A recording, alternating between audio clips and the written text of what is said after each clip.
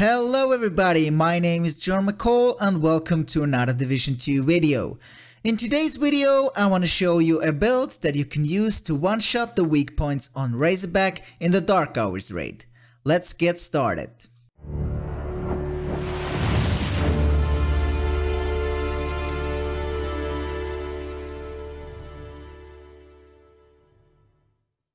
As always, we start with the specialization. For this build you need to play either the survivalist or the demolitionist specialization. The only reason are the specialization weapons, but more about that later in the video. Let's move on with the weapons. To make this whole method work, you need to use the exotic rifle Ravenous that you can only get out of the Iron Horse raid. The reason why is one part of the talent Gariant Freki. The part that I'm talking about is that the defensive primers grant 10% amplified damage to armor plates for 5 seconds if they explode. The weak points on Razorback count as armor plates, so that means if you stack up to 10 stacks you are able to deal 200% amplified damage against the weak points. You will see how that works during the gameplay footage. As your secondary, I recommend to use an AR. I use the FAMAS with fast hands to get an insanely fast reload. But you can use any AR that you want, like a M4 police version, Carabine 7, a P416 or a FAL, depends on your personal taste. The sidearm is the second piece that is necessary for this build to work. You need to use a pistol with high base damage. Best to use is a D50 with damage to target out of cover. The talent on it is not that important, but I would recommend to use one that boosts up your damage as well. I use Optimist on it. We continue with the gear. On the mask I use a Douglas Harding piece. The reason why is the 20% pistol damage that I get from the brand set for my D50. The attributes are weapon damage, critical hit damage, critical hit chance, and the critical hit damage mod. On the chest is another piece that is necessary. You have to use the named Providence defense chest piece to sacrifice, with weapon damage, critical hit damage, critical hit chance, and a critical hit damage mod. The talent is Perfect Glass Cannon. And that's the reason why you need this chest, because of the 30% amplified damage that you gain with the talent. I know that a lot of players don't like Perfect Glass Cannon because of the 60% amplified damage you take, but it's necessary to make this build work.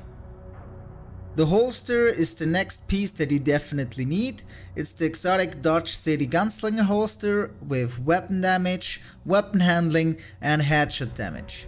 The talent is the important part. While your pistol holstered gain a stacking buff every 0.3 seconds up to 100. When you swap to it, your first shot consumes the buff and deals plus 10% damage per stack. This deals headshot damage anywhere you hit. And that means with full stacks you gain an insanely 1000% damage with your D50. On the backpack I use the named Providence Defense backpack, the Gift, but you could also use a normal Providence Defense backpack with weapon damage, critical hit damage, critical hit chance, and the critical hit damage mod, and the talent Vigilance.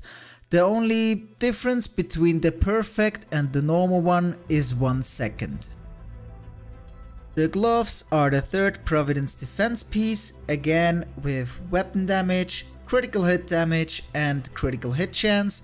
Because I use 3 pieces of Providence defense, I gain 15% headshot damage, 10% crit hit chance, and 15% critical hit damage out of the brand set. The last piece are the Kneepads. I use the named Fox's Prayer. That gives me 10% rifle damage. The attributes are weapon damage, 8% damage to target out of cover, and critical hit damage. As skills I use the Heal Chem Launcher and the Revive Hive. Let's go to the shooting range now and test it out. The first thing you need to do is set the difficulty on invulnerable and the distance on 5 meters. If not already full, let the holster gain the stacks.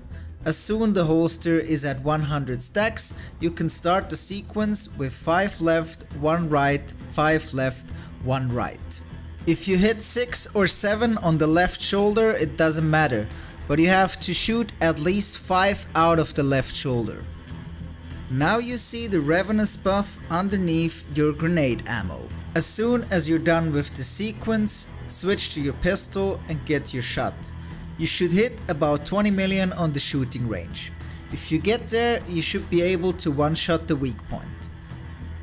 Now let's take a look how that all looks and work in a raid. You will play on an inside position.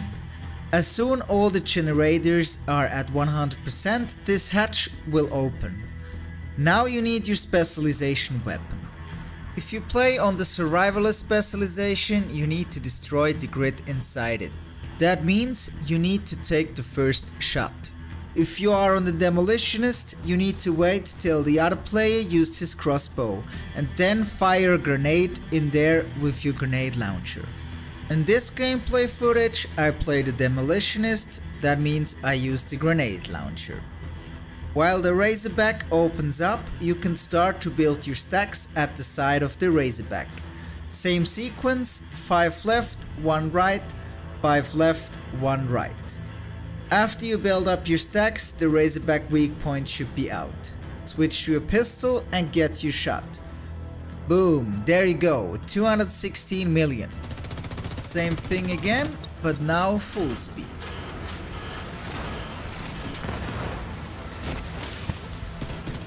You going back first? Yeah. Yeah. Oh. That was my build to one-shot the weak points at Razorback in the Dark Hours raid. If you have other ideas or versions for this build, or if you have questions about this build or method, use the comment section down below. If you enjoyed the video, please hit that like button, subscribe to the channel, and most important, hit the notification bell to stay tuned and don't miss any new video that I'm putting up online or any live stream that I'm doing. Till the next time.